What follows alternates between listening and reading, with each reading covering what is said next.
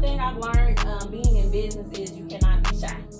If you want people to know who you are, what you stand for, and what you're doing, you have to be able to put it out in the marketplace and let people know, hey, this is what I do.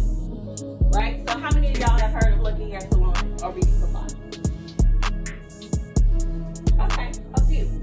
And that's probably through social media, right? Or word of mouth. So those are some of the things that you're going to want to put out there so that people can know who you are, what you do, and what you represent. Okay? Y'all, this airdrop method is amazing. Every time I go to Atlanta airport and I'm around tens and thousands of people, I airdrop my flyers, I airdrop my whatever I have going on, and it allows me to capture those leads so that I can be able to connect with them when I come back to Texas. So if you're not utilizing airdrop, you definitely need to utilize airdrop. Whether you're going to the mall, I don't have to have a face-to-face conversation. I can just drop you an airdrop.